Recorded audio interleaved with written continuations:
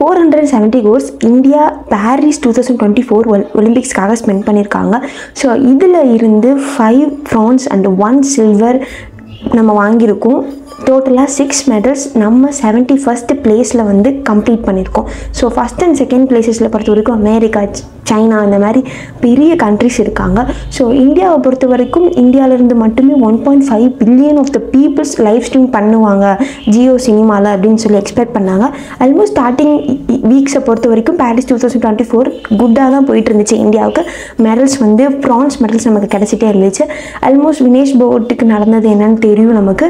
So we are missing lot of medals. 6 to 5 medals வந்து mix பண்ணியிருக்கோம் நம்ம India சைட்லேருந்து. ஸோ நமக்கு கிடைச்ச 6 மெடல்ஸில் இருந்தும் நிறைய பீப்புள்ஸ் எக்ஸ்பெக்ட் பண்ணது இந்தியாவுக்கு இந்த 2024 பாரிஸ்க்கு நிறைய மெடல்ஸ் கிடைக்கும்னு எக்ஸ்பெக்ட் பண்ணாங்க. இது வரைக்கும் எதுக்காக மற்ற கண்ட்ரிஸ் எல்லாமே ஒரு ஒலிம்பிக்ஸை நடத்தணும்னு நினைக்கிறாங்க? பிகாஸ் அப்கமிங் 2036 வந்து இந்தியா பாரிஸ் 2000 ஒலிம்பிக்ஸ் மாதிரி நடத்ததான் போகிறாங்க. ஒரு பிராண்டிங் அண்ட் ப்ராபகேட்டா. ஸோ பிராண்டிங்கை பொறுத்த வரைக்கும் ஒரு கண்ட்ரி சைடில் இருந்து எவ்வளோ வெல்த் இருக்குது.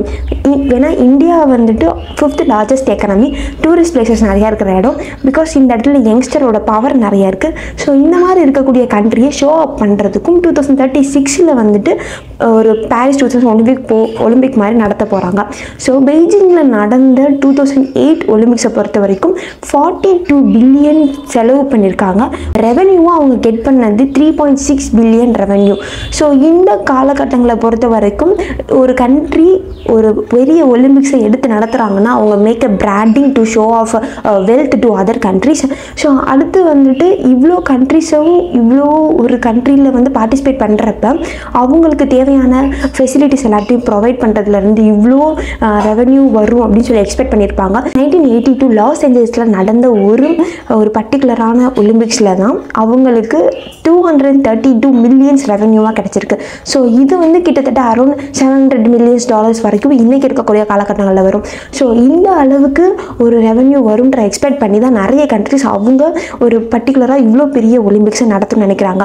அண்ட் இந்த இடத்துல பிராண்டிங் அண்ட் பர்பகேட்டா ஃபஸ்ட்டு வந்துட்டு பிராண்டிங்கை பொறுத்த வரைக்கும் பீப்புள் அவங்களோட வெல்த்தையும் அவங்களுக்கு இருக்கக்கூடிய சோர்ஸையும் ஷோ அப் பண்ண நினைப்பாங்க. அதுக்காக நிறைய இடத்துல வந்து பேர்ஸுக்காக ஃபெசிலிட்டிஸ் ஆஃப்டர் 5 இயர்ஸுக்கு அப்புறம் கண்ட்ரி எப்படி இருக்க போதோ அந்தளவுக்கு ஒரு ஃபெசிலிட்டியை அந்த ஒரு ஒலிம்பிக்ஸ் நடத்துகிறப்பயே ஷோ அப் பண்ணுவாங்க. ஸோ இந்த மாதிரி நடத்திக்கிட்டு இருக்கப்போ இது எந்த அளவுக்கு ஆக்சுவலாக நடந்திருக்கு அப்படின்னா 1936 அந்த காலகட்டங்களை பொறுத்த வரைக்கும் ஜெர்மனியை அதர் பீப்புள்ஸ் எல்லாருமே பிலீவ் பண்ணது இந்த ஜெர்மனி ஒரு புவரான கண்ட்ரி அப்படின்னு சொல்லி பிலீவ் பண்ணாங்க.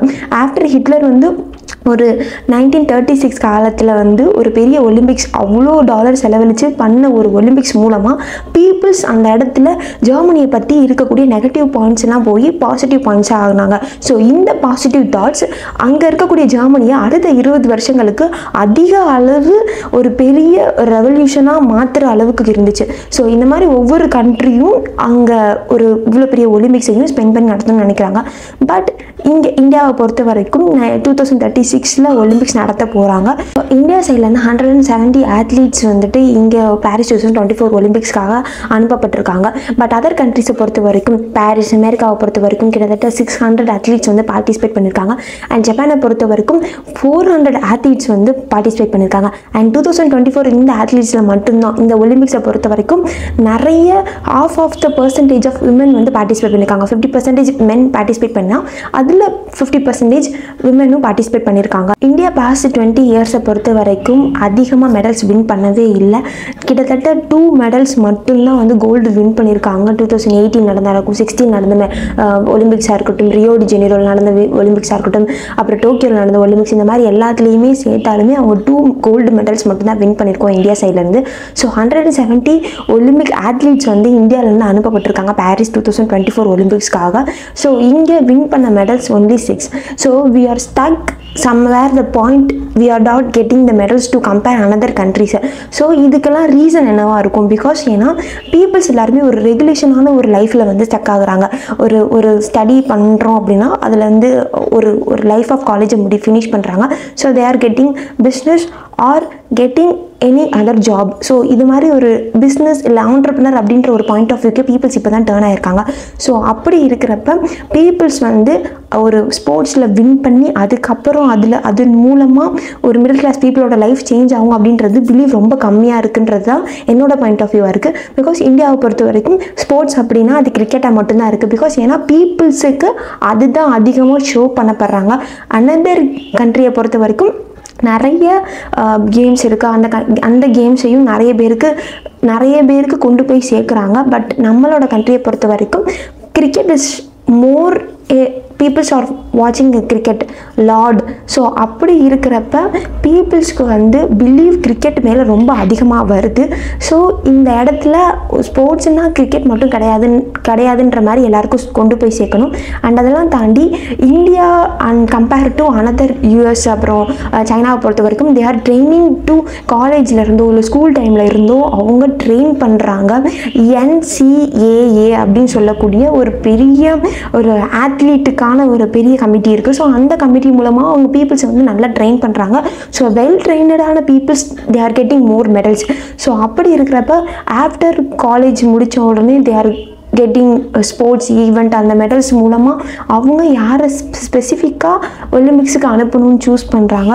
ஸோ இந்த மாதிரி நிறைய விஷயங்கள் பீப்புள்ஸோட லைஃப் ஸ்டைலும் சேர்ந்து நம்மளோட இந்தியாவோட கோல்டு மெடல் இல்லை இந்த India getting to medal 2024 ஒலிம்பிக்ஸை miss ஆனதுக்கான காரணங்களாக இருக்கலாம். ஸோ லைஃப் ஸ்டைலில் நம்ம பார்க்குற கேம்ஸ் மட்டுமே கேம்ஸ் கிடையாது, நிறைய கேம்ஸ் இருக்குது. ஸோ அவங்களோட பாயிண்ட் ஆஃப் வியூவை மாற்றினா இங்கே ஸ்போர்ட்ஸில் இந்தியா நல்லா ஷைன் பண்ண முடியும் அப்படின்றதான் என்னோட point of view. So developing the sports கல்ச்சரை பொறுத்த வரைக்கும் வேறு ஸ்கூலில் இருந்தும் இல்லை காலேஜில் இருந்தும் இந்த மாதிரி ஸ்டார்டிங் ஸ்டேஜஸில் இருந்தே ஸ்போர்ட்ஸ் கல்ச்சரை டெவலப் பண்ணும் பொழுது மட்டும்தான் இங்கே இருக்கக்கூடிய பீப்புள்ஸ் வெல் ட்ரெயினடாக மாறுவாங்க. வெல் ட்ரெயினட் பீப்புள்ஸால் அதிகமாக மெடல்ஸ் வின் பண்ண முடியும். ஸோ இந்த ஒரு பாயிண்ட்டும் இங்கே இருக்கக்கூடிய ஸ்டூடெண்ட்ஸ் கிட்ட இருந்துச்சு அப்படின்னா மெடல்ஸ் ஈஸியாக நம்மளால் கெட் பண்ண முடியும். So stay tune with me. This is Divya.